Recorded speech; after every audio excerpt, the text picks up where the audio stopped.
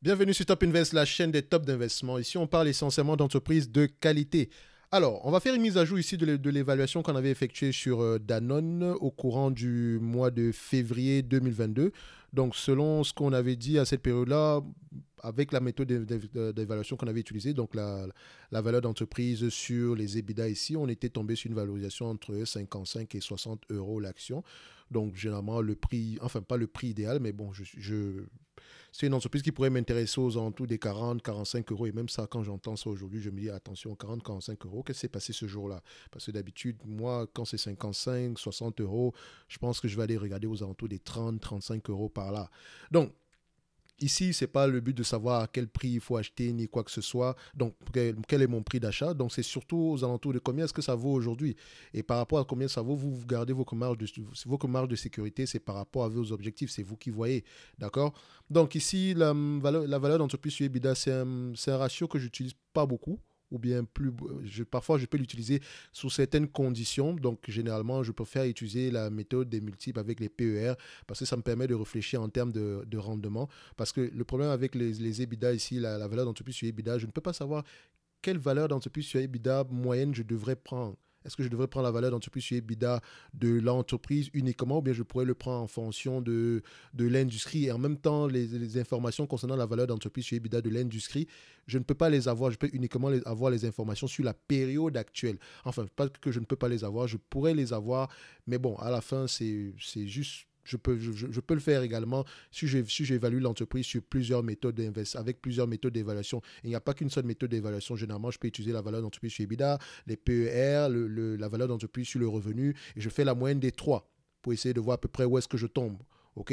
Donc, je peux faire la valorisation avec les multiples ici, donc des PER. Donc, sur les résultats du second semestre ici, on va se dire que les résultats sont à peu près corrects ici. Généralement, c'est le genre d'entreprise qui va bien performer dans ce genre de situation-ci.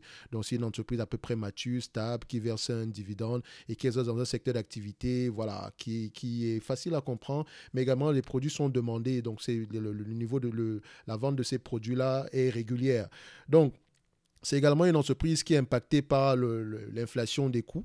D'accord, l'inflation non seulement des coûts de production, mais également par l'inflation enfin, quand l'inflation des coûts de production, mais également au niveau du travail, au niveau des salaires, etc.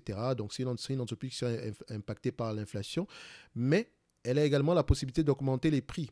Et je vous ai dit que quand on augmente les prix, c'est bien, mais il faut également regarder si les volumes suivent.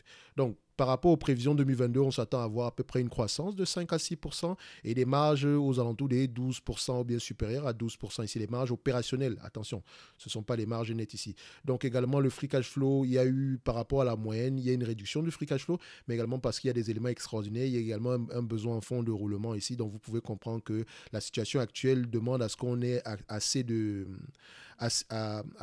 matières premières ici afin de pouvoir produire.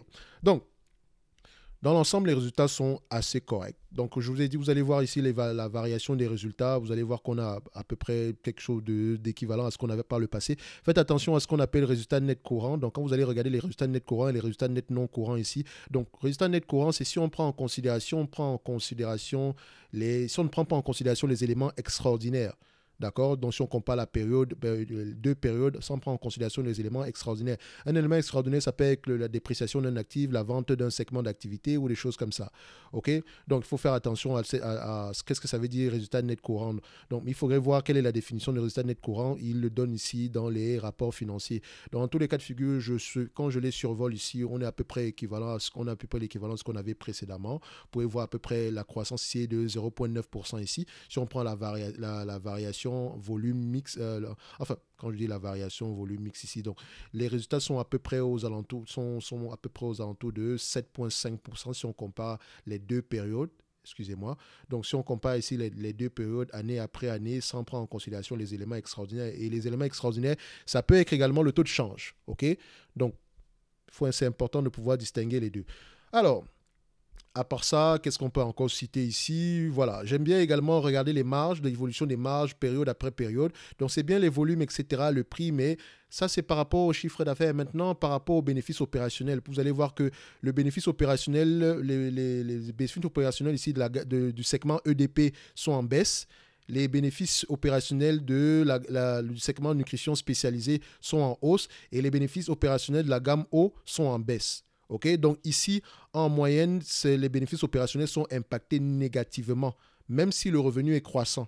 Donc vous voyez que les charges, les charges ont dû augmenter ici, dans ces zones-ci. Peut-être également, les charges sont liées aux matières premières ou également au fait qu'on n'ait pas pu augmenter les prix au même niveau que l'évolution du prix des matières premières. Donc, en tout cas, c'est quelque chose à prendre en considération. Il vous donne également les différentes explications ici. Vu que je ne veux pas que la vidéo dure ici, on va essayer d'aller rapidement dans les rapports financiers ici. On va faire l'évaluation directement. Ok, je vous encourage vivement à lire ces rapports financiers. Ils sont en français, donc vous n'avez aucune excuse. Donc, moi, je vais passer directement ici à l'évaluation. Vous allez voir ici que c'est une entreprise ici. Les revenus sont aux alentours de 25 milliards 77. Donc, vous savez, on reprend l'ancienne méthode, hein, comme d'habitude. 25,77. Je pense qu'elle a le potentiel de pouvoir garder ses marges à peu près stables ici. Au niveau de la croissance, c'est une entreprise qui n'a pas une croissance extraordinaire. La croissance est à moins de 2 à 1% par là. Donc, je mets croissance 0 ici. D'accord? Donc, les free cash flow en moyenne, je vais comparer ici les free cash flow et les net income. Ils sont à peu près similaires. Donc, je vais prendre la marge des net income ici. OK? Alors, je prends la marge des net income. Vous allez voir que c'est une entreprise qui a à peu près une marge de net income aux alentours de 8,5% en moyenne. Sur les dernières années, sur les 5 dernières années ici, on est à 8,5%. Je sais ici que sur les 12 derniers mois, c'est 6,18%. Mais attention, ça prend en considération des éléments extraordinaires ici. Donc, faites attention par rapport à ça. Si on les normalise, on pourrait obtenir aux alentours de 8,5%. Mais de toutes les façons, le management s'attend à peu près à voir ce qu'on avait en moyenne. OK? Donc, on va prendre 8,5% ici. De toutes les façons aussi, on peut constater que non seulement on va appliquer nos marges de sécurité, mais également on va enlever la dette. Donc, on sera doublement protégé. Donc, 8,5% ici, donc doublement protégé au cas où on devrait ajuster le 8% ici. Imaginez qu'on met plutôt 8% au lieu de 8,5%. Donc, juste pour voir ça ici. Le nombre d'actions. Au niveau du nombre d'actions ici, on a combien? Est-ce que nous avons une entreprise qui rachète ses actions? Oui, généralement un tout petit peu. Mais ici, on a à peu près 641 millions d'actions. Donc, je vais mettre ici 641 millions d'actions. 601. Alors, au niveau des PER, donc le multiple des PER, c'est une entreprise qui va s'échanger jamais avec des PER de 20. Donc, on va voir ici. En moyenne, on a des PER ici en moyenne, sur les 10 dernières années, on a des PER de 22,5 fois les bénéfices. Et sur la médiane, ici, on a 20,6 fois les bénéfices ici. Sur les 5 dernières années, on a 19,4 fois les bénéfices en moyenne et en médiane à peu près. Sur les 20 dernières années, on a à peu près 24 fois les bénéfices, 24,3 fois les bénéfices en moyenne. Et en médiane, on a 20,7 fois les bénéfices ici. Donc, on a à peu près quelque chose qui se situerait aux alentours de... Bon, je ne vais pas exagérer, je prends 21 fois les bénéfices, même si je suis poussé à prendre à peu près 20 fois les bénéfices. Mais bon, à la fin, je vais me protéger, je prendrai 21 fois les bénéfices. Ça ne va pas changer grand-chose. Donc, 21 fois les bénéfices, on est assez correct. Au niveau de la dette nette, ici, on a à peu près une dette nette aux alentours de 11 milliards 600. Vous pouvez aller vérifier ça ici, 11 milliards 600. OK. Donc, la qualité de dividende, on va y revenir. Maintenant, je vais aller directement à l'évaluation ici. 25 milliards 77 770 770 multiplié par 8,5 fois 8%. 8,5% ici, ça fait à peu près 22 milliards 190 multiplié ici par 21 fois les bénéfices. 21 fois les bénéfices, ça donne ici à peu près, on va se dire ici 46 milliards. On va faire simple, 46 milliards ici. Multiplié ici, 46 milliards ici, moins la dette nette de 11 milliards 600. 11 milliards 600, ça revient ici à peu près à 34 milliards 400 divisé par le nombre d'actions. On est à peu près à 600, excusez, le nombre d'actions, est-ce qu'on a 601 millions d'actions? Donnez-moi 641 millions d'actions. Voilà, exactement. La vérification, c'est important. On est à 641 millions d'actions ici, donc je divise ici par 641 millions, divisé ici par, excusez-moi, divisé par 641. Ça nous donne ici une valorisation aux alentours de 53, 54 euros l'action. Donc peut-être qu'aux alentours de 55 comme la dernière fois. Donc on n'est pas loin de ce qu'on avait sur la marge basse par rapport à ce qu'on avait la dernière fois. Sans prendre en considération la croissance, et la croissance ici est de l'ordre d'à peu près 2% ici.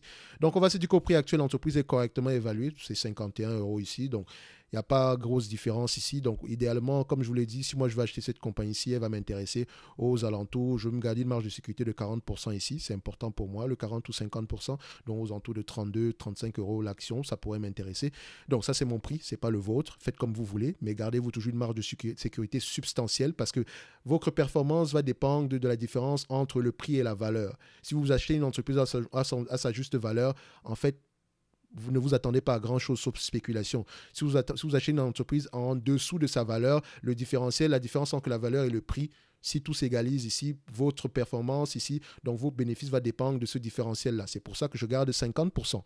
50% ici, ça veut dire que si ça prend 5 ans avant que ça ne s'égalise, ça va me donner à peu près un rendement de combien? Ça me donne à peu près un rendement moyen de 15% en moyenne. Juste, je prends la moyenne ici, 15%, bon, ça va me mettre 14,86, mais également on ne prend pas en considération la croissance, etc. Donc je prends en moyenne à peu près 15% par là. Donc c'est exactement le rendement que je recherche en moyenne quand j'essaie d'évaluer une entreprise. Donc j'essaie toujours de l'acheter en dessous de sa juste valeur. Évidemment, la valeur pourrait s'égaliser l'année qui vient, auquel cas mon rendement sera plus élevé sur la période. Donc c'est comme ça que je réfléchis généralement. Quand j'achète une entreprise, c'est au moins avec une période de blocage sur 5 ans et il faut déjà qu'elle m'intéresse au prix actuel. C'est-à-dire que je sais que si je l'achète aujourd'hui et que le prix chute demain matin, disons de 50%, je pourrais en acheter plus. Okay? Si ce n'est pas le cas, je passe à autre chose. Donc, c'est pour ça que je privilégie généralement la qualité. Il faut généralement que je regarde quel est le risque d'investissement dans ce genre de compagnie-ci. Maintenant, vous posez la question ici, quel sera l'impact du coût de l'énergie sur Danone? Quel sera l'impact de l'inflation des matières premières sur Danone? Quel sera l'impact, par exemple, l'impact des coûts de matières premières, de l'inflation généralisée au niveau des coûts de transport ici pour elle? Donc, tout ça vient ensemble. Donc, si les matières premières ont augmenté, donc le pétrole a augmenté, le coût du transport va augmenter. Donc, tout ça vient ensemble. Donc, vous devez prendre en considération cela. Et également, quel sera l'impact de l'inflation sur le pouvoir d'achat du consommateur final? OK? Donc, oui, Danone va faire de l'argent, mais il se pourrait également que le prix de l'action ne parte pas dans le même sens que dans ce sens-là. OK?